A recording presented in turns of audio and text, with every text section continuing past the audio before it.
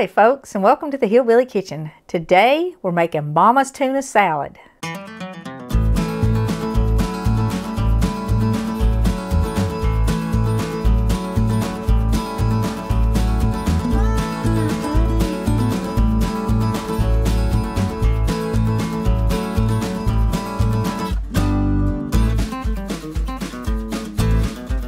Now this is a really simple recipe, and it is exactly the way my mama made it, with one exception. I use onion powder in mine.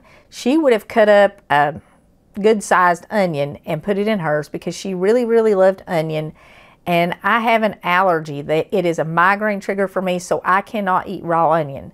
I use the onion powder in mine.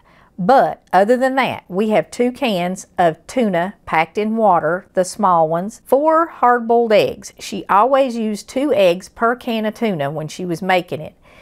It makes the flavor of the tuna far more palatable, and it subdues it just a little bit.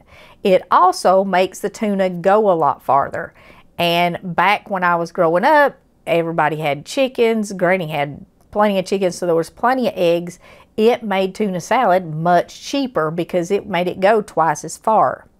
I've got about half a cup of mayonnaise, maybe a little bit less, and you can adjust this to suit your taste. I've got about 1/4 cup of sweet pickle relish. Again, adjust it to suit your taste. I'm putting about 1 tablespoon of lemon juice in mine, about 1 tablespoon of onion powder, and a little salt and pepper. Now you can use any spice on this that goes with fish. You can spice it up and make it a little bit hot if you want to. If you have some kind of seasoning blend that you put on fish, put it in here. And sometimes I'll add a little bit of like a red pepper spice to it to just make it a little bit different. Anyway, we're going to start by mashing up our eggs. And for 4 eggs, I just use a good stiff fork. You can use a potato masher. If you want to get out a food processor and clean that mess up, you can use a food processor, but this is much easier and faster than even cleaning a food processor. And by the time you add in getting it out, it's sure easier. You can also, if you're making a ton of it, you can just squeeze the eggs while they're warm with your hand and mash them up with your hand. And I have done that before, especially when Samantha had the yesteryear country market for potato salad and just anything that had eggs in it. We usually used our hands because it was so much faster. All right, and that's just about chopped up enough or mashed up enough or whatever you want to call it. And you can get them as fine as you want them, or you can leave them bigger chunks if you want bigger chunks of eggs in yours. But once you get the egg in there, you do want to drain your tuna. If you don't drain it, it will be way too runny. But I don't squeeze it out, you know, like super dry.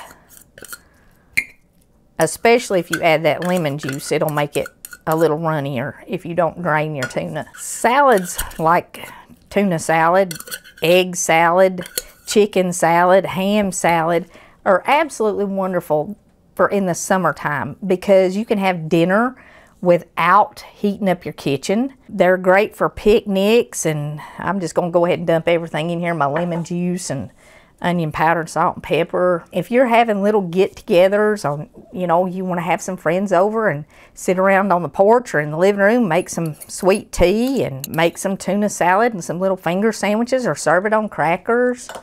Just put everything in there. It works great for that. If you're going on a picnic, you don't have to take extra stuff on your picnic.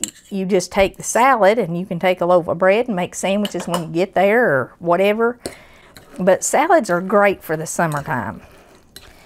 And then you just mix that all up. Now you can adjust the salt and pepper to suit your taste. I probably only had 1/4 teaspoon of each, and I will probably adjust it once I get it mixed up and I taste it. You can adjust the mayonnaise and the pickle relish and all that stuff to suit your taste. Just make sure you get it all mixed up and get all your eggs mixed in there.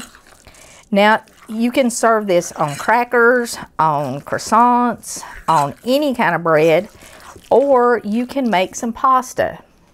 Just cook it according to the package directions, rinse it off with cold water, and serve it over pasta. And that used to be one of mine and Brett's favorite summertime meals, was some kind of salad like this served over pasta. We ate the tuna for years and he developed a fish allergy. So then we went to chicken salad over pasta. And I'll link that recipe in here too, so you've got that for this summer. But that literally is all there is to it. And like I said, you just put it on any kind of bread or cracker, croissant. You can put it on a bed of lettuce. If you serve it over pasta, maybe cut up some fresh tomato and cucumber to go with it. And you've got just a wonderful summertime meal. Adjust everything to suit your taste. Add extra spices if you want to. It's your dinner, so you do what you want to with it. But this is the way my mama made it. Like I said, with the exception of substituting the onion powder for the fresh onion. And if you can eat fresh onion, certainly fresh onion. And maybe add some diced celery in it too if you want to. Before we go, I want to leave you with Luke 18:14. I tell you, for everyone that exalteth himself shall be abased, and he that humble himself shall be exalted.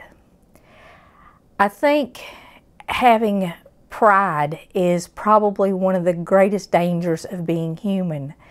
When we tend to experience a little success, we look at things as what I've done or what I've had or what I've accomplished, and we forget to give the Lord the credit for it. And there's a lot in the Bible about the dangers of pride. It is important as we experience the grace of God, the mercy of forgiveness through Christ, the mercy that God has on us sinners, to acknowledge the fact that all we have, that all we are, that all we have obtained is through God's grace and through His mercy. And certainly I want everyone to know that Jesus is my Lord, and everything that I have, everything that I have accomplished, anything that I have attained is only because I'm a sinner who has found mercy with the Lord. I want to thank you so much for joining us in the Hillbilly Kitchen. If you haven't already, please don't forget to click like and subscribe before you leave. Share our videos with your friends, and until next time, remember to put God first.